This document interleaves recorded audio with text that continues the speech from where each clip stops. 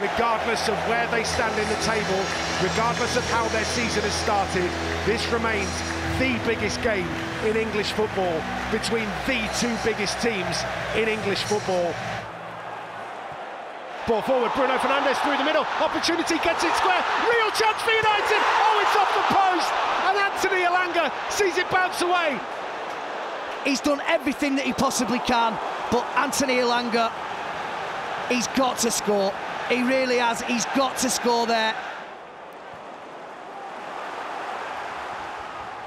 Well, that's a lovely ball back into the penalty area. Real chance for United. Jadon Sancho takes another touch and puts it home!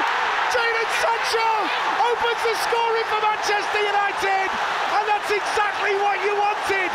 An early goal for the Reds. It's Manchester United 1, Liverpool 0. And it's nothing more than they've deserved either.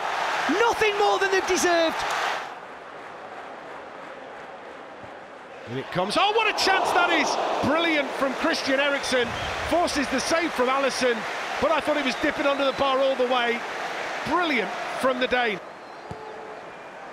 Here's the corner, chance on the goal line, where's that gone? Not gone in, turned away, cleared off the line, another chance comes in. What's Bruno doing? Yeah, he's tried to lift the ball clear, hasn't he?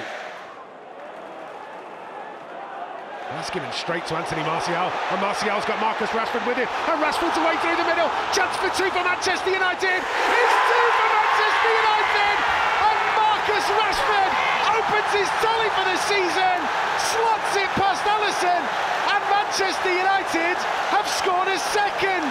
It's Manchester United 2, Liverpool 0.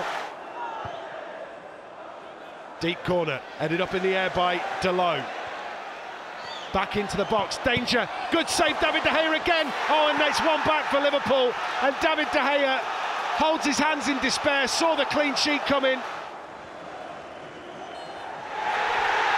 Manchester United have beaten Liverpool in match day 3 of the Premier League season. What a bounce back that is from Brentford. Manchester United 2, Liverpool 1.